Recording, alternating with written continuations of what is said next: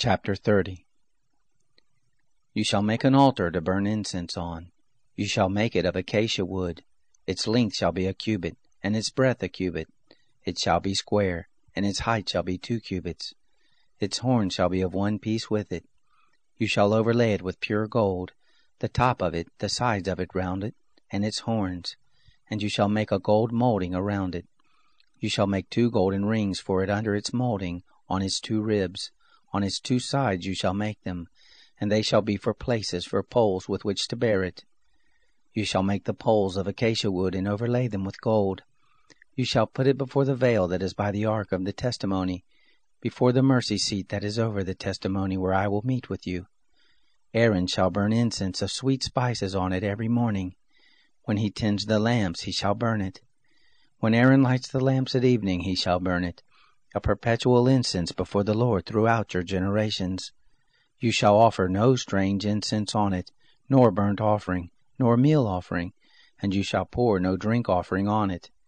Aaron shall make atonement on its horns once in the year, with the blood of the sin offering of atonement. Once in the year he shall make atonement for it throughout your generations. It is most holy to the Lord. The Lord spoke to Moses, saying, When you take a census of the children of Israel, according to those who are numbered among them, then each man shall give a ransom for his soul to the Lord, when you number him, that there be no plague among them when you number them. They shall give this, every one who passes over to those who are numbered, half a shekel after the shekel of the sanctuary. The shekel is 20 gerahs. Half a shekel for an offering to the Lord. Every one who passes over to those who are numbered, from 20 years old and upward, shall give the offering to the Lord. The rich shall not give more, and the poor shall not give less than the half shekel, when they give the offering of the Lord, to make atonement for your souls. You shall take the atonement money from the children of Israel, and shall appoint it for the service of the tent of meeting, that it may be a memorial for the children of Israel before the Lord, to make atonement for your souls. The Lord spoke to Moses, saying, You shall also make a basin of brass, and the base of it of brass, in which to wash. You shall put it between the tent of meeting and the altar, and you shall put water in it. Aaron and his sons shall wash their hands and their feet in it. When they go into the tent of meeting, they shall wash with water, that they not die, or when they come near to the altar to minister, to burn an offering made by fire to the Lord. So they shall wash their hands and their feet, that they not die. It shall be a statute forever to them, even to him and to his descendants throughout their generations. Moreover, the Lord spoke to Moses, saying, Also take fine spices, of liquid myrrh, 500 shekels, and of fragrant cinnamon half as much, even 250, and of fragrant cane 250, and of cassia 500, after the shekel of the sanctuary, and a hin of olive oil. You shall make it a holy anointing oil, a perfume, compounded after the art of the perfumer. It shall be a holy anointing oil. You shall use it to anoint the tent of meeting, the ark of the testimony, the table and all its articles, the lampstand and its accessories, the altar of incense, the altar of burnt offerings with all its utensils, and the basin with its base. You shall sanctify them, that they may be most holy. Whatever touches them shall be holy. You shall anoint Aaron and his sons, and sanctify them, that they may minister to me in the priest's office. You shall speak to the children of Israel, saying, This shall be a holy anointing oil to me throughout your generations. It shall not be poured on man's flesh, neither shall you make any like it, according to its composition. It is holy. It shall be holy to you. Whoever compounds any like it, or whoever puts any of it on a stranger, he shall be cut off from his people. The Lord said to Moses, Take to yourself sweet spices, gum resin, and onycha, and galbanum, sweet spices with pure frankincense.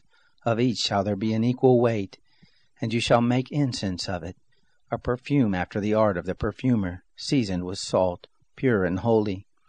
And you shall beat some of it very small, and put some of it before the testimony in the tent of meeting, where I will meet with you. It shall be to you most holy. The incense which you shall make, according to its composition, you shall not make for yourselves. It shall be to you holy for the Lord. Whoever shall make any like that to smell of it, he shall be cut off from his people.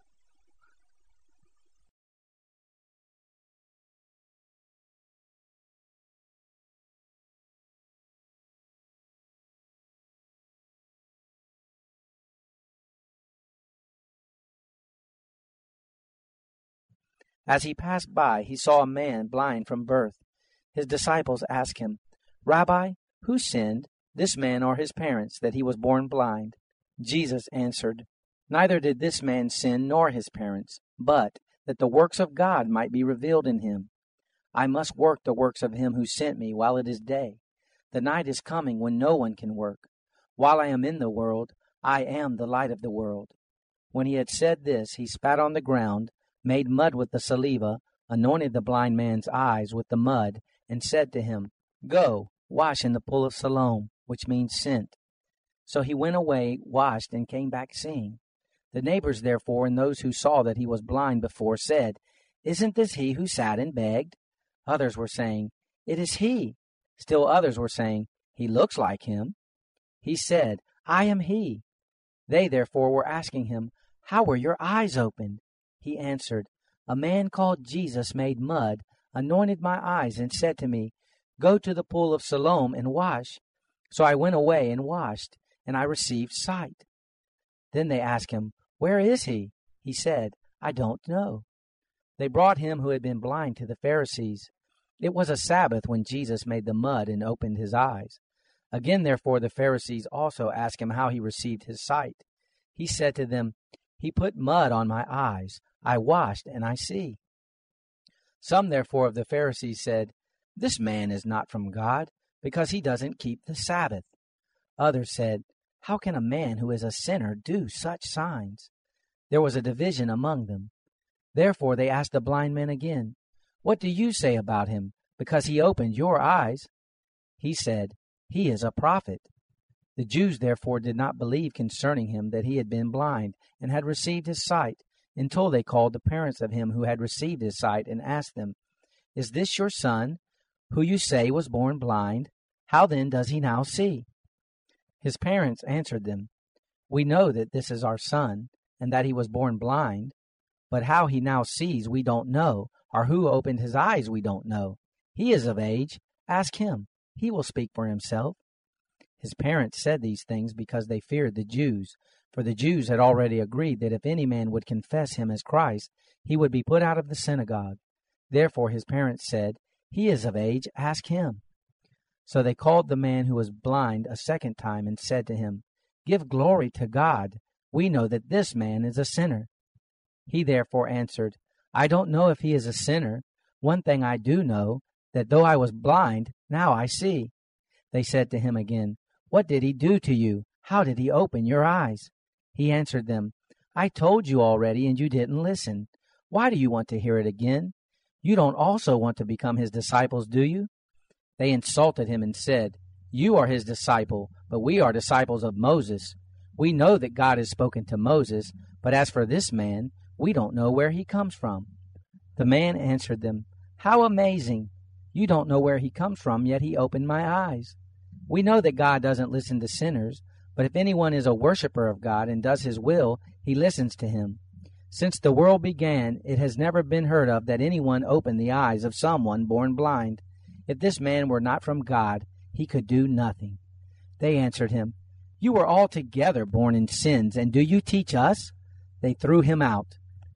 Jesus heard that they had thrown him out, and finding him, he said, Do you believe in the Son of God? He answered, Who is he, Lord, that I may believe in him? Jesus said to him, You have both seen him, and it is he who speaks with you. He said, Lord, I believe, and he worshipped him.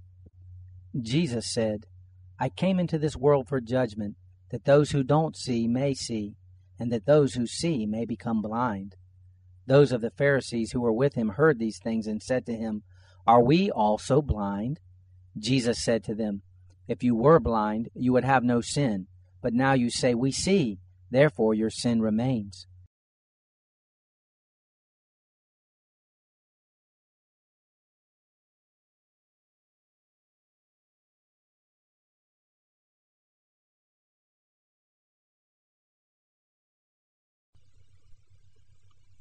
Proverbs chapter 6. My son, if you have become collateral for your neighbor, if you have struck your hands in pledge for a stranger, you are trapped by the words of your mouth. You are ensnared with the words of your mouth. Do this now, my son, and deliver yourself, seeing you have come into the hand of your neighbor. Go, humble yourself. Press your plea with your neighbor. Give no sleep to your eyes, nor slumber to your eyelids. Free yourself like a gazelle from the hand of the hunter, like a bird from the snare of the fowler. Go to the ant, you sluggard. Consider her ways and be wise, which having no chief, overseer, or ruler, provides her bread in the summer, and gathers her food in the harvest. How long will you sleep, sluggard? When will you arise out of your sleep? A little sleep, a little slumber, a little folding of the hands to sleep. So your poverty will come as a robber, and your scarcity as an armed man. A worthless person, a man of iniquity, is he who walks with a perverse mouth, who winks with his eyes, who signals with his feet, who motions with his fingers, in whose heart is perverseness, who devises evil continually, who always sows discord. Therefore his calamity will come suddenly. He will be broken suddenly, and that without remedy. There are 6 things which Yahweh hates, yes, 7 which are an abomination to him: haughty eyes, a lying tongue, hands that shed innocent blood, a heart that devises wicked schemes, feet that are swift in running to mischief, a false witness who utters lies, and he who sows discord among brothers. My son, keep your father's commandment, and don't forsake your mother's teaching. Bind them continually on your heart, tie them around your neck. When you walk, it will lead you. When you sleep, it will watch over you. When you awake, it will talk with you. For the commandment is a lamp, and the law is light. Reproofs of instruction are the way of life, to keep you from the immoral woman, from the flattery of the wayward wife's tongue.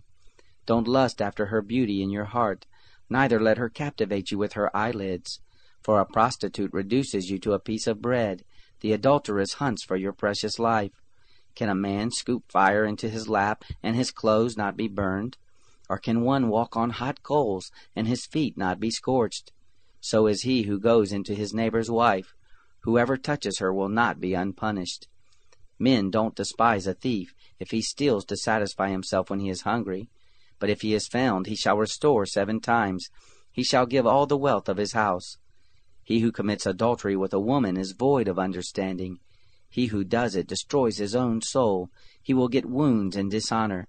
His reproach will not be wiped away. For jealousy arouses the fury of the husband. He won't spare in the day of vengeance. He won't regard any ransom, neither will he rest content, though you give many gifts.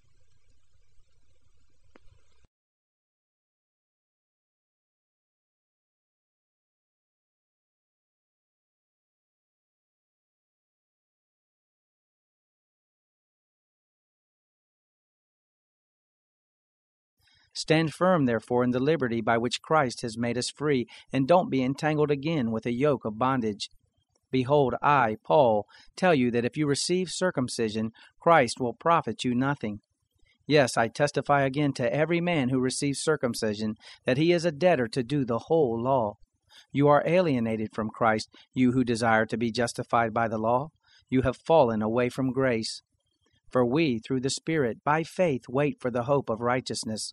For in Christ Jesus neither circumcision amounts to anything, nor uncircumcision, but faith working through love. You were running well. Who interfered with you that you should not obey the truth? This persuasion is not from him who calls you. A little yeast grows through the whole lump. I have confidence toward you in the Lord that you will think no other way, but he who troubles you will bear his judgment, whoever he is. But I, brothers, if I still preach circumcision, why am I still persecuted? Then the stumbling block of the cross has been removed. I wish that those who disturb you would cut themselves off. For you, brothers, were called for freedom. Only don't use your freedom for gain to the flesh, but through love be servants to one another. For the whole law is fulfilled in one word, in this, you shall love your neighbor as yourself. But if you bite and devour one another, be careful that you don't consume one another. But I say, walk by the Spirit, and you won't fulfill the lust of the flesh. For the flesh lusts against the Spirit, and the Spirit against the flesh, and these are contrary to one another, that you may not do the things that you desire. But if you are led by the Spirit, you are not under the law. Now the works of the flesh are obvious, which are adultery, sexual immorality, uncleanness, lustfulness, idolatry, sorcery, hatred, strife, jealousies, outbursts of anger, rivalries, divisions, heresies, envyings, murders, drunkenness, orgies, and things like these, of which I forewarn you, even as I also forewarned you, that those who practice such things will not inherit the kingdom of God. But the fruit of the Spirit is love, joy, peace, patience, kindness, goodness, faithfulness, gentleness, and self-control. Against such things there is no law. Those who belong to Christ have crucified the flesh with its passions and lust. If we live by the Spirit, let us also walk by the Spirit. Let's not become conceited, provoking one another and envying one another.